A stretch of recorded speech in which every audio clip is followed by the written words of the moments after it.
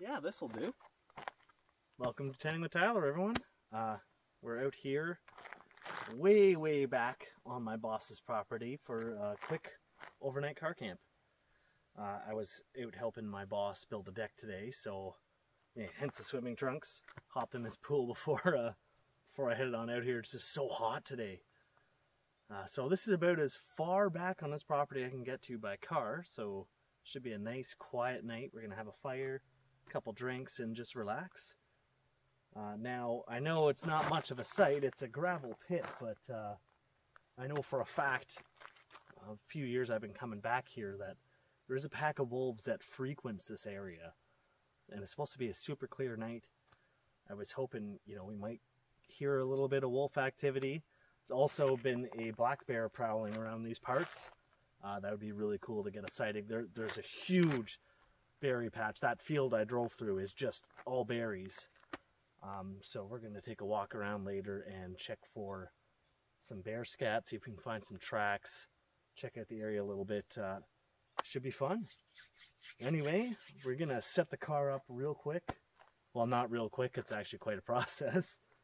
But yeah, this is a last minute trip, so this morning I just grabbed gear upon gear and just bombed it in the back of my car. So it's a bit of a disaster, so just bear with me as I try to sort it out. Take you on down to the car and we'll see what we're working with.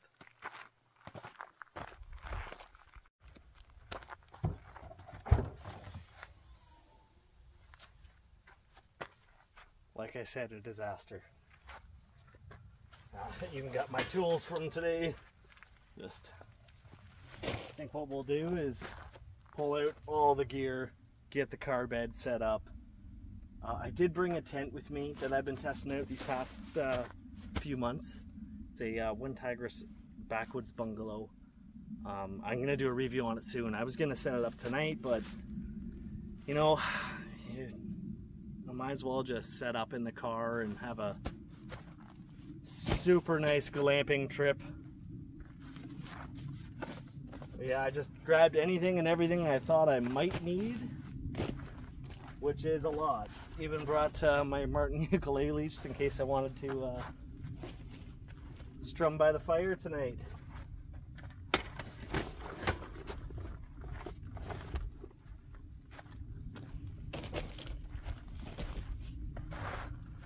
Now, don't get me wrong, I like car camping. I don't love car camping. I'm more of a, you know,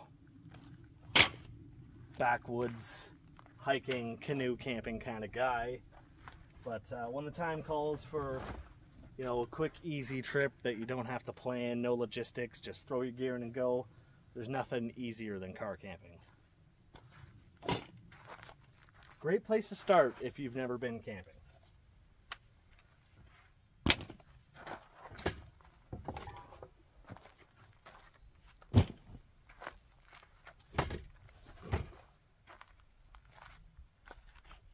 Wow, what a mess.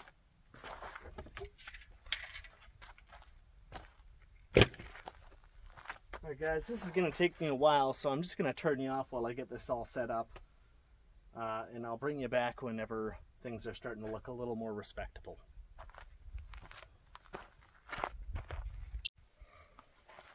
There you have it, a car bed. It's just a 4x8 sheet of plywood. All I've got is these 2x4 boxes that are the same height as my rear seat, just to catch the front of the plywood. The seats are moved all the way forward. This allows you to have two people fully stretched out, which is fine. Now, I brought a cot that I wanted to try inside to see how it was. Now I find even though this is almost flat, if I use a sleeping pad, like a blow up, like a Climate Static V, I slide all around all night and you end up not sleeping because you just wake up all over the place and you're super uncomfortable. So I brought my Wind Tigris cot. I'm going to slap together right now and see if it fits in here. Now I'm going to be quite high, but if I'm just laying there in bed, it should be okay. we're going to give it a try tonight. For better or worse. Could be a terrible idea, but we're going to find out. I know a lot of people will build a raised platform with storage underneath. I feel like there just isn't enough headroom to do a permanent structure like that, in my opinion. I thought this is going to be great. Now, what I do have is a twin-sized 4-inch foam mattress that I had intended to use. It's still in my storage unit. But I was gonna, you know, cut it around the wheel wells and cut it around the center console so it all kind of form fit everywhere. And that was my solution. It would have worked great. As of yet, I've only been car camping solo, so I haven't really needed to do that. So yeah, we're just gonna try the cot. We'll see how it goes.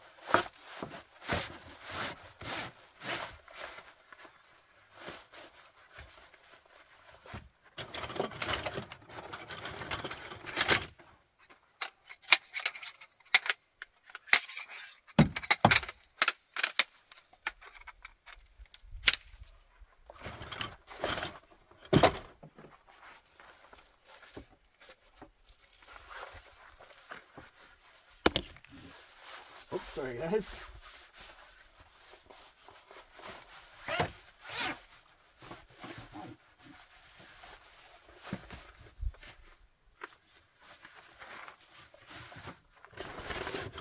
You know, after putting this together 15 plus times, you get quite efficient at it.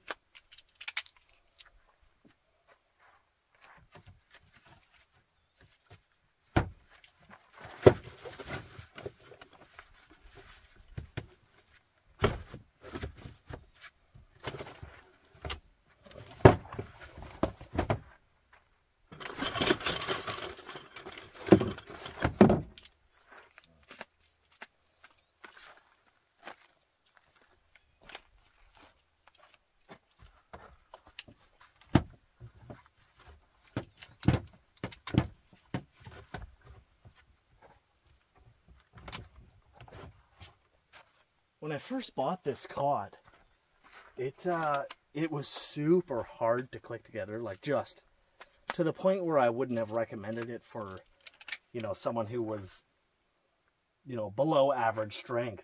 Like, it took so much force, but now that the fabric has softened up and stretched out, no problems whatsoever.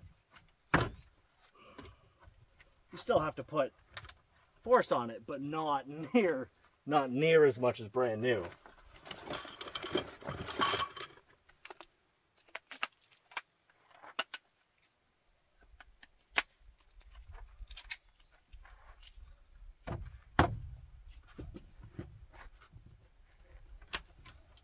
So yeah, let's see if this will even fit in here.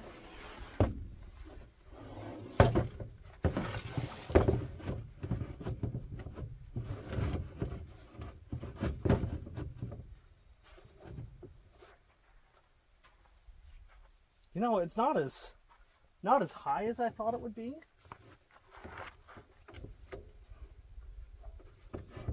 But it definitely, that center console definitely is going to be an issue. I don't know if I can... Oh, you know, I could do it that way. I mean, I don't really care about scratching up my car because, you know, it's a 2016. It's had the snot beat out of it quite a bit. Well, guys, I think that's going to work okay.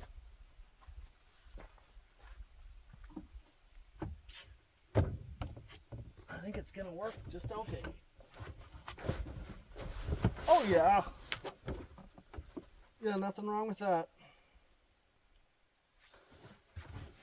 At night, I'm gonna have my cooler here, and I'll have my little Amazon Fire tablet and might watch a couple movies in bed.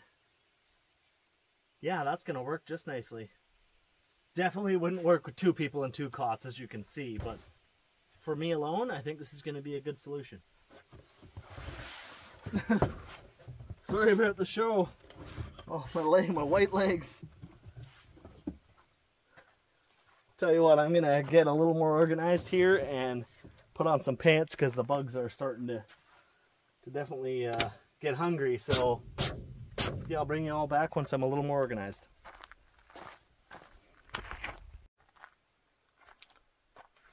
There you have it. That's my bed for the night. Actually, I think it should be pretty cozy. Anyway, we're gonna set up chair and table and sit down and have a drink.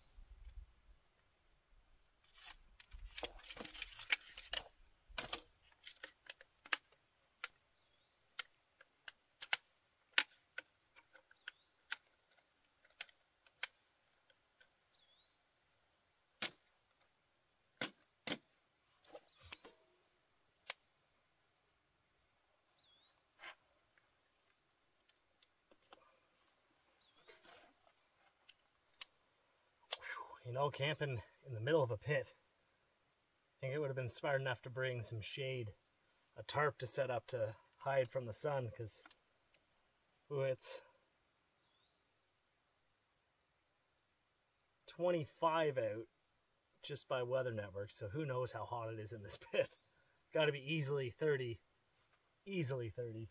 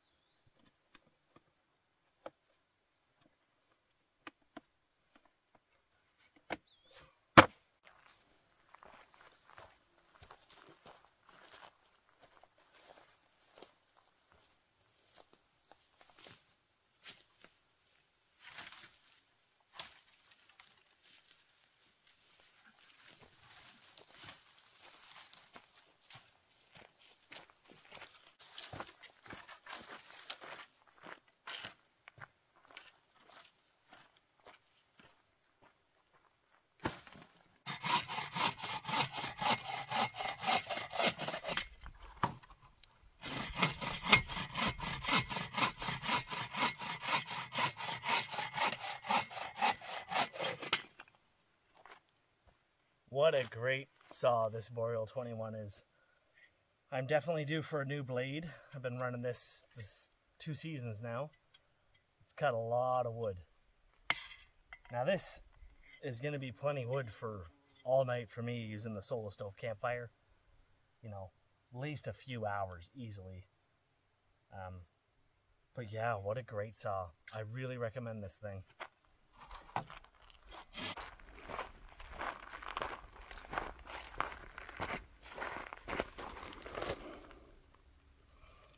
Jackpot.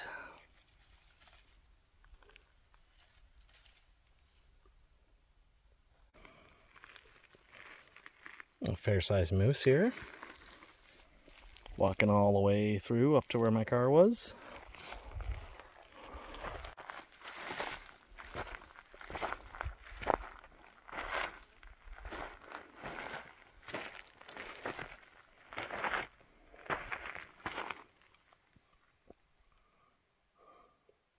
Definitely a trail through the bush.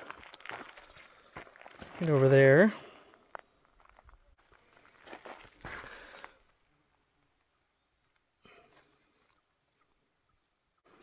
You can see in here, there's definitely heavy travel in this area.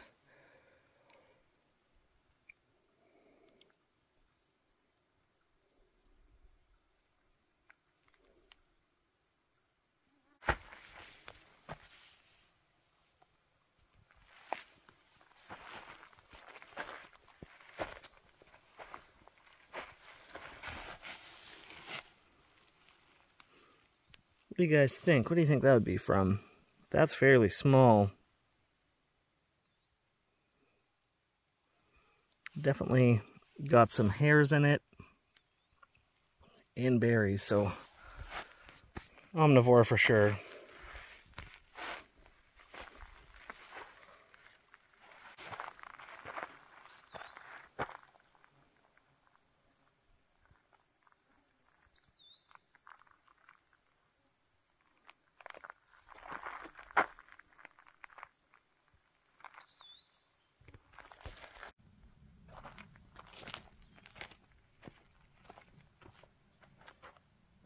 Oh. Cheers, everyone. You know, it's so amazing. You come to areas like this and there is just bounty everywhere. You know, I went for a 5-minute walk around camp and just the amount of wild edibles, the amount of animal signs, you know, it's really awesome. You could fill buckets, 5-gallon buckets full of food from this meadow alone. You know, you got raspberries, there's blackberries, even there's a little blueberry brush up there, cattails, goldenrod, burdock. There's just so much. Now, one thing I try not to indulge in too much is wild edibles, because if you're going to be doing that, you need hands-on training to know what you're eating, what's safe. There are a lot of plants that will kill you out here. You know, if you ingest them, they will kill you. And some of them look suspiciously like edible plants of other varieties. So, you know, hands-on training is important. It's not something I've done. You know, we did a little bit of wild edibles in my environmental sciences school I went to, Sir Sanford, in Lindsay, Ontario. But just scrape the surface of what's out there. So if that's something you're interested in, definitely look into getting training.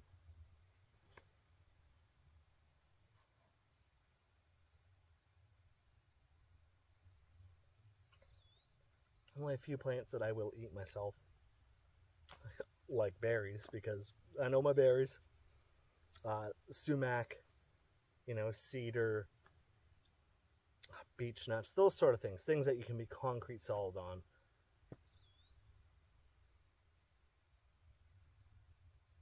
Oh, it's so quiet.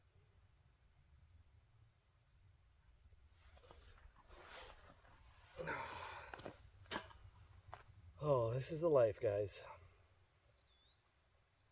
So next weekend I'm away with my girlfriend. We're heading down to Pulaski. We rented a little cabin without power right by the river. We're going to take our dogs out and get away for a couple days. But the weekend after that, so 2 weeks from now, I'm going to do a 2-night trip down the Black River in Muskoka. It is going to be awesome. Keep an eye out for that video. We are going to be camping at the base of 2 different waterfalls. One's called Pine Chutes, the other one's called Sloped Chutes.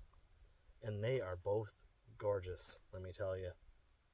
I'm so excited. It's been a few years since I've been down the Black, and every time it's different. You know, water levels, log jams, erosion of the shore. It's almost like going down a new river every time you go down. You know, nobody goes down the Black.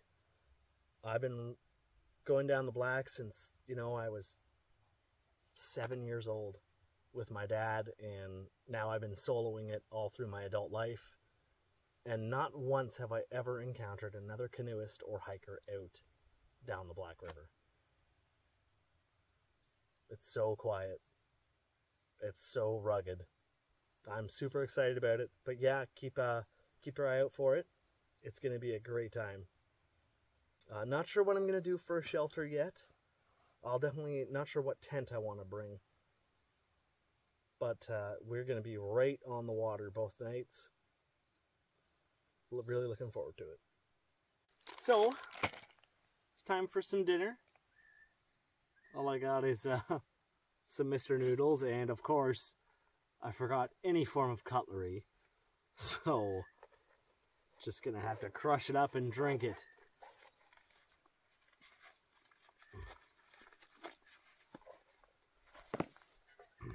It's going to make coffee in the morning quite tricky. Now, it is starting to cloud over, and I did just check the weather network. So much for our clear night. It is supposed to start raining at some point tonight, so it might just be a pack up and leave kind of morning. No coffee, just get up and go, so maybe the no cutlery isn't going to be too much of an issue.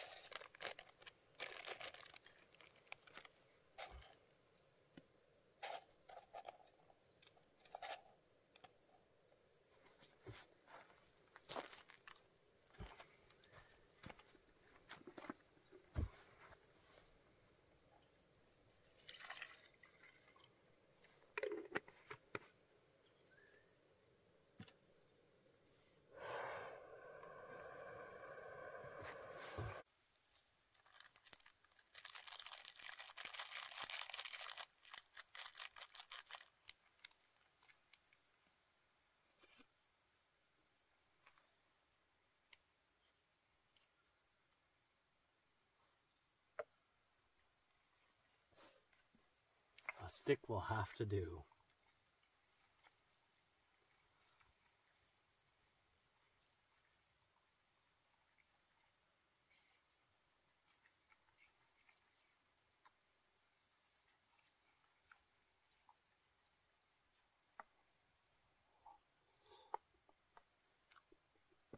Woo! That's hot.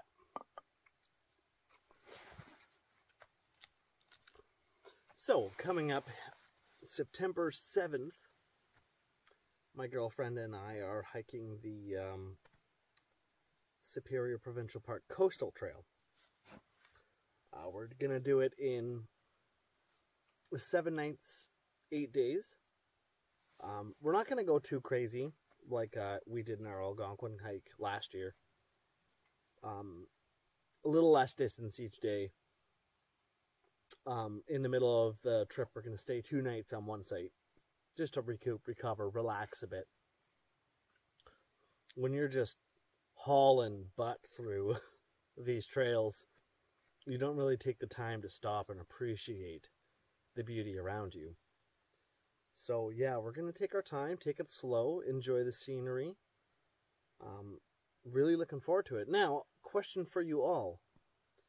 So, what food do you guys bring on your hikes? Now, normally we stick with the freeze-dried, ready to eat, dehydrated meals that you just add boiling water to. But they're getting pricey, especially since my girlfriend and I are both vegan, so we are limited.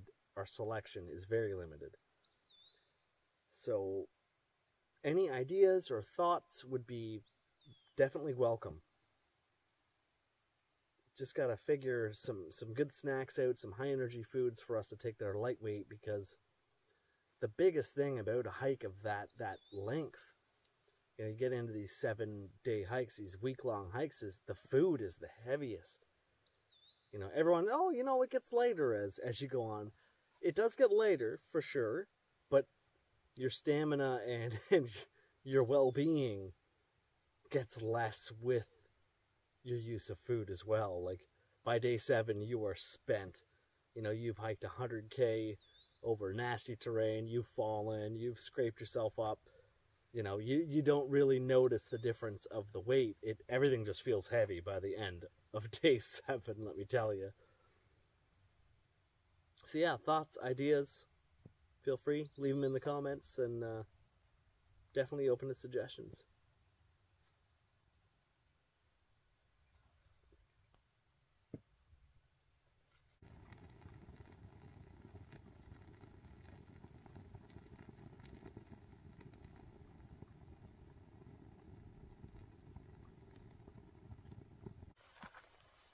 Well, it's getting to be about 9:30, and it is turning out to be a really nice night. Fire is beautiful. Got my little mood lantern there, the fire maple orange glow lantern. Man, do I ever love that. But the mosquitoes are bad. I'm starting to get chewed up pretty good, so I might finish up my last drink here and crawl into the car early tonight. I didn't bring any bug spray, of course.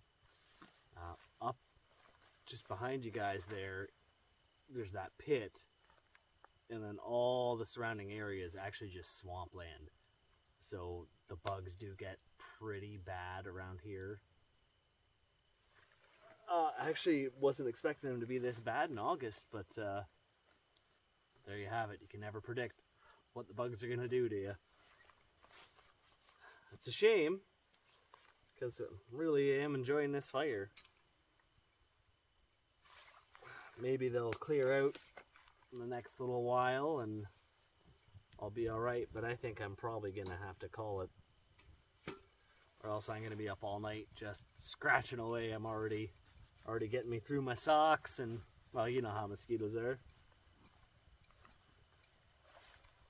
You just hear that silence, though. It's just gorgeous.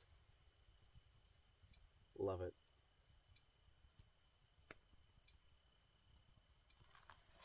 Now, I have reviewed this in my channel. Check out the review. I've done a couple of videos on it, and I absolutely love this fire pit. I mean, just look at it burn. It's, 90% smokeless, no sparks or embers. It is just, I'm so impressed with this little unit. Pricey, for sure, $170, but worth it. 100% worth it. I find if my site has a designated fire pit, I'll just slap this right in the middle and use it, because it just puts out the heat. Like, my legs are on fire. Oh, love it.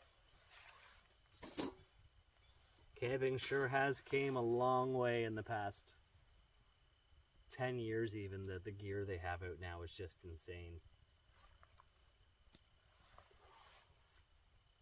Well, cheers one last time, folks. It's been a good night.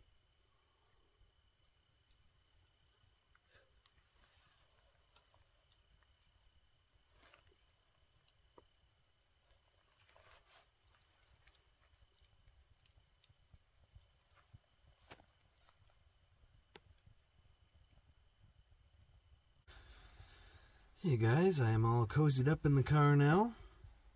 It's definitely nice to be out of those bugs. Man, I'm covered in bites. This is actually super comfortable. I am gonna sleep like a stone tonight. Oh yeah. I got my Snug Pack jungle blanket on me. Love this. I definitely prefer it over a sleeping bag. It's nice to not feel so restrained when you're sleeping. Yeah, I'm gonna throw on a movie. Probably not gonna make it through the movie. I'm definitely gonna fall asleep. And I might snack on some chips. I definitely would not recommend eating chips where you are sleeping when you are camping. But we are in a car and it doesn't get much safer than this for being out in the wilderness. So I'm gonna enjoy some chips, watch a bit of movie, and fall asleep. Now, the weather tomorrow isn't supposed to be great, so I will probably just take apart this car bed and skedaddle as soon as I wake up. I won't even bother with coffee. It's going to be pouring rain, so I will say good night and goodbye to you guys now. Thanks for watching. Keep an eye out for my next video. It'll be that Black River trip I was talking about earlier. It's going to be a blast.